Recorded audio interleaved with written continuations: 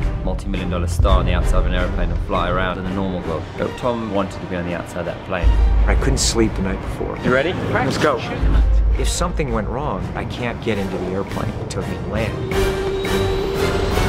I'm feeling the force of the wind hit me. I'm actually scared shitless.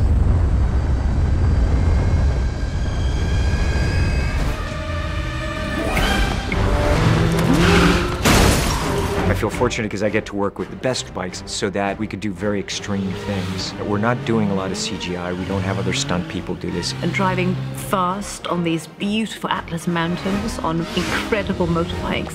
We've got totally legit 1,000 feet drops. It's just a perfect tool for what we need. So we can actually put serious speed and attitude into the bike. We crashed them on purpose and rebuilt them and crashed them again. They are fighter jets on wheels.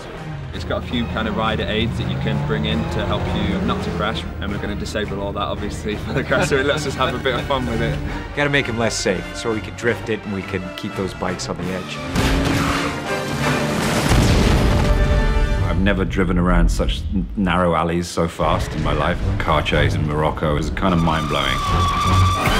Doing some free driving with Tom. I think he's a very good driver. I don't get frightened as such, as terrified. Drifting through those narrow streets, it's very easy to get out of control. Casablanca is one big adventure. Do you have your seatbelt on? You asking me that now?